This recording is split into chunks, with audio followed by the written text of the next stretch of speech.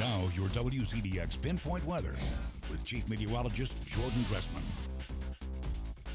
Really failed to warm up this afternoon, that despite the fact that we actually got to enjoy a little bit of sunshine. But these temperatures are kind of pathetic when you consider the fact that we're getting closer and closer to mid-July. Highs only climbed into the mid-upper 80s. Florence actually did see 90 degrees, so that's kind of nice. It's right around where they should be this time of year. An average high temperature over in northwest Alabama, right around 91 or 92.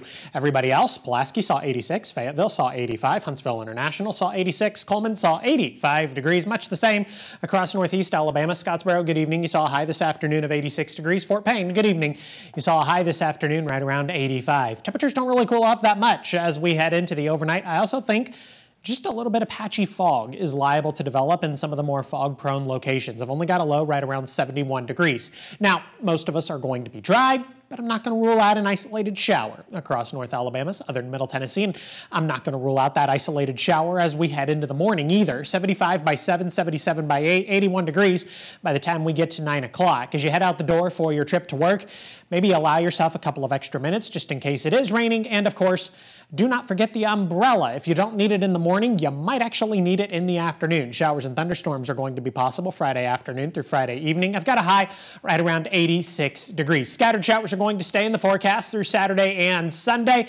But don't worry, don't be canceling any of your weekend plans. We are going to get to enjoy a little bit of sunshine, and temperatures actually aren't going to be that bad. A couple of degrees below average, but they're still not going to be that bad. Highs hanging out in the mid-upper 80s, both Saturday and Sunday. Pinpoint Viper for the most part.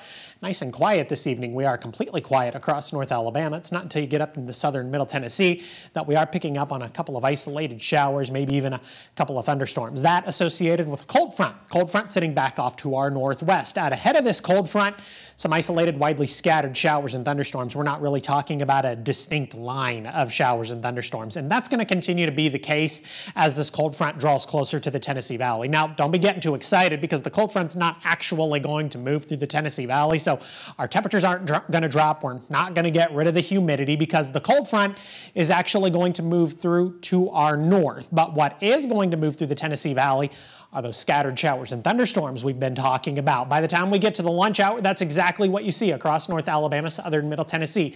Maybe a smidge more widespread across northeast Alabama, but we're going to continue with this trend all afternoon. So while it may be more widespread across northeast Alabama at one point in the day, might end up being a little more widespread across northwest Alabama at another point in the day. And of course, there could also be some times where we are completely dry and actually getting to enjoy a little bit of sunshine. We do begin to dry out a little more by the time we get to Friday night, and we'll stay dry through the overnight and then early into your Saturday morning. Still a fair amount of cloud cover Saturday morning. Not going to get to enjoy much in the way of any sunshine. That cloud cover sticks with us as we head into the afternoon. Beyond this, there are other opportunities for rain in the forecast, an opportunity for rain every single day through the next 7. A lot of opportunities for rain, but there's not necessarily going to be a lot of rain. Over the next week, many of us are talking about 1, maybe 1.5 inches on the extreme local end.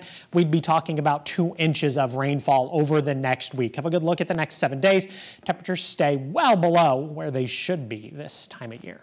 Well, Jordan, it looks like the weekend is going to have some rain, but like you said, people shouldn't be too alarmed by that because, you know, we're coming up on it and people want to know what the weekend's looking like. So even if the day started and it's not raining, should they pack that umbrella in the car just in case? Oh, yeah, you should totally have an umbrella in the car just in case you're like that one group of people that find yourself under a little bit of rain. But unlucky. Yeah, the day's not going to be a waste and we're still going to get to enjoy some sun. All right, thanks, Jordan.